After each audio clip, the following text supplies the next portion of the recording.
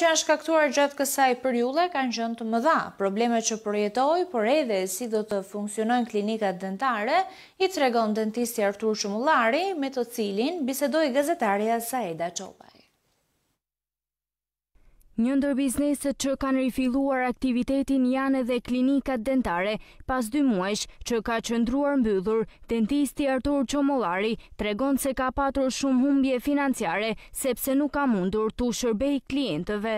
Ne të mbyllur kemi qenë pothuajse për gjatë këtyre 2 muajve që kur është shpallur gjendja e emergjencës për shkak të covid-19 dhe sot është dita e parë që ristartojmë. Pa diskutim që po, dëmet ekonomike janë të pashmangshme, unë vëre përveç dëmeve ekonomike është edhe pjesa tjetër që ne nuk i kemi shërbyer dot pacientëve tanë. Paga e luftës që ka përfituar, dentisti A.Comollari e ka quajtur të papërfillshme. Pagën e luftës, po, e kemi përfituar, e kemi marrë. Nuk është se është e mjaftueshme për gjithë humbjen që ne kemi pasur gjithë të kohë, është e papërfillshme.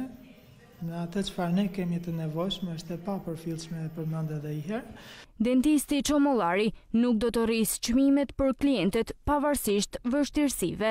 Unë nuk mendoj që ne duhet të shkojmë për të rritur çmimet, sepse dim që gjendja ekonomike nuk është fare mirë për gjithë popullatën sot. Masat mbrojtëse do të jenë qoftë për vetë dentistin, por edhe klientët. Pacienti fillimisht duhet të dezinfektoj duart këtu në fillim dhe më pas të vendos dorezat dhe maskën.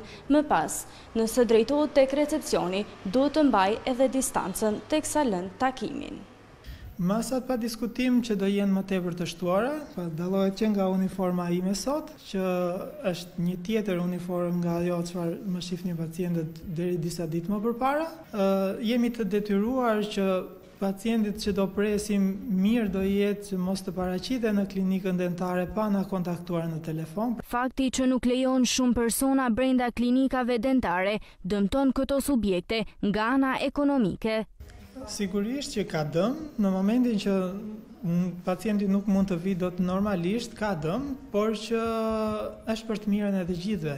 Është për të mirën tonë si staf mjekësor, pra sa më pak grumbullime ne jemi më të sigurt.